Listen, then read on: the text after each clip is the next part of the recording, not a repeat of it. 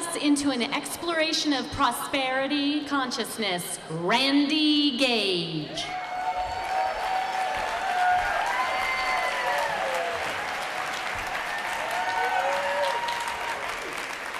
Than on the flight home from Tahiti, Air France 747.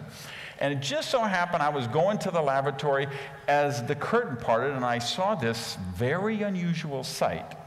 Because you probably, if you live in the South, you know about chain gangs. They have a sheriff with a shotgun, and then they have the convicts. They're manacled together, and they're on the road, right, picking up litter or doing road work or something. So I looked, and I saw a section like that. And these people, strapped in. So I say to the flight attendant, is this like a prison barge or something? She says, no, that's the economy cabin. Now, you probably didn't know either, right? Did you know there's this whole other section in the back of the plane? I didn't know. Behind the curtain, these people, they're all strapped in. They throw them a bag of peanuts. And, oh, she gave me the whole can of Coke. What's up with that, right? So, now, of course, I knew I'd be coming here, and I knew this is a very inquisitive crowd, and you'd want to know about these things. So I did a little investigation. How does that happen? Well, it turns out you could get like $1,500. You could get 2 tickets in the back of the plane to Tahiti, and maybe $15,000 to $18,000. You get 2 tickets in the front. So the difference, and by the way, you fly from LA, and if I remember, it's like 9.5, 10-hour flight. So think about this. So it's a 9.5, 10-hour flight. It's $1,500 in the back, $15,000, $16,000, $18,000 in the front. So there's $15,000 difference between the 2 sections. Now, I know exactly what you're thinking. You're saying, okay, 9.5 hours, $15,000. Why would anybody ride in the back?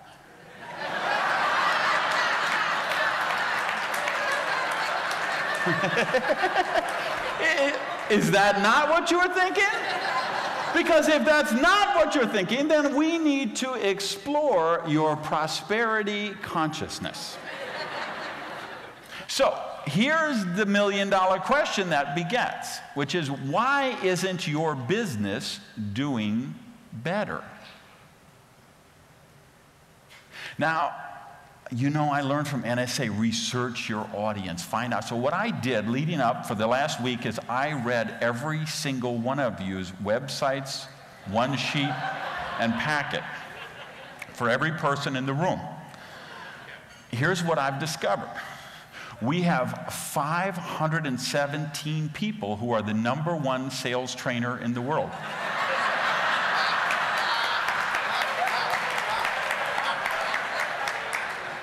So why can't you sell more of your speeches? We have 893 people who are the preeminent motivator in the galaxy. So why can't you motivate anybody to buy you?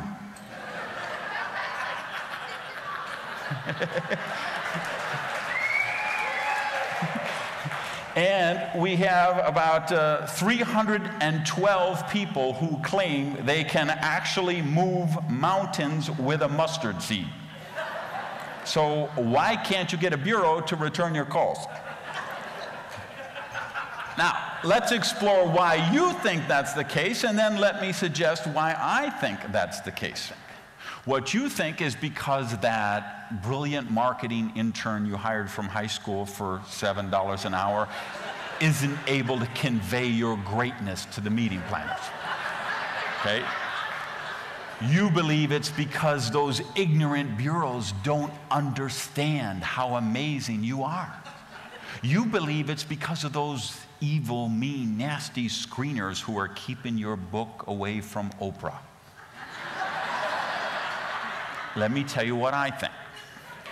I believe you're not manifesting more prosperity because you are self-sabotaging yourself.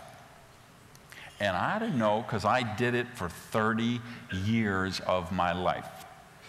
Okay? And I believe you self-sabotage yourself because of limiting beliefs that you have. And see, what's happening with the government, what's happening with the organized religion, what's happening with the data sphere is they're programming you 24 hours a day, 7 days a week. And you know what they're programming with you? 95, 96, 98% of the time, it's negative, lack-centered programming. Money is bad, rich people are evil, it's spiritual to be poor, it's noble to be poor.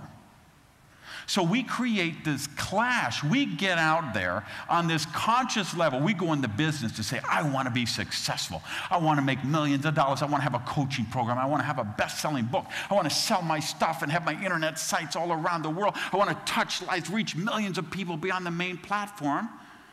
And then you have the subconscious mind saying, if you keep doing that, you're going to become one of those evil, mean, nasty, rich people.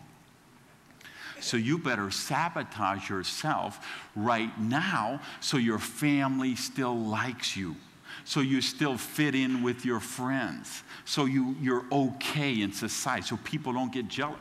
So I went out, and for the first years, you know, I taught how to make money, and I was pretty good at making money. So I was okay. I was congruent to do those programs, but I didn't really know prosperity. It took me a long time. It took me about 7 years of personal therapy to get to the point where I could like myself. It took me about 7 years of therapy to get to the point where I could be in relationship with people. And it took me losing everything and then finding my spiritual sustenance to then be able to really understand what true prosperity and abundance is about. See, we got all kind of people in NSA. Well, I watched The Secret 11 times. Why am I not more successful? Let's be real, kids. Sitting home watching The Secret 11 times is not going to make you successful.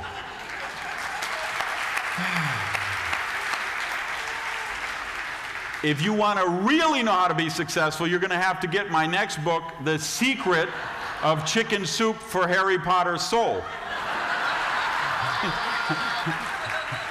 Now, if we want to be successful there, I believe there's 7 spiritual laws we have to live by, and you have to live by all of them to manifest true prosperity in your life. And I think that's the most important work I do, and that's why I do the work I do. But here's what I know. Wherever you are in your business right now is the result of your vision. Now, a lot of you want to argue with that with me. You don't believe. You say, no, you don't understand. My vision is to be so successful. No, that's not your vision. That's what you think your vision is. Your real vision is exactly where you are right now because you have manifested exactly with the thoughts you give precedence to. So what happens is you change your programming, you change your core foundational beliefs. See, if you change your core foundational beliefs, then you change your vision. And if you change your vision, you will change your reality. Because that's what we know about the subconscious mind.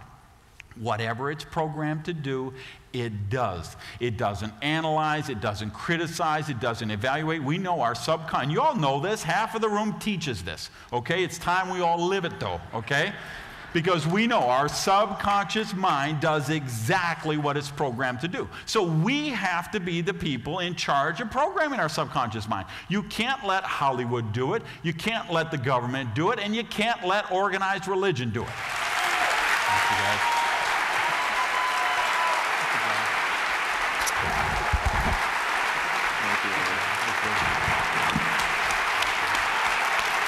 Randy Gage.